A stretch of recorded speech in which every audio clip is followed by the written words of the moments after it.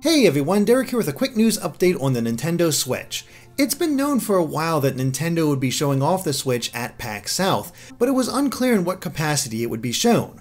Well, thanks to a new press release by Nintendo, we have a much better idea of what fans will be able to play, hopefully, at PAX South. So at the convention center itself, which is from January 27th to January 29th, attendees will be able to play Breath of the Wild, 1-2 Switch, Snipper Clips, Splatoon 2, ARMS, Mario Kart 8 Deluxe, Super Bomberman R, and Ultra Street Fighter 2 The Final Challengers. In addition, rather than a traditional booth setup, they'll have these games set up in creative environments that'll show off the unique functionality of the Nintendo Switch. So for example, games can be played in the cross-section of an airplane to show how easy it is to take the Nintendo Switch with you anywhere, and other games will be set up in a living room to highlight the Nintendo Switch as a home console system. And in addition to all of that, the main stage at the Nintendo booth will feature hosted competitions, live demonstrations, video presentations, and other fun Nintendo surprises.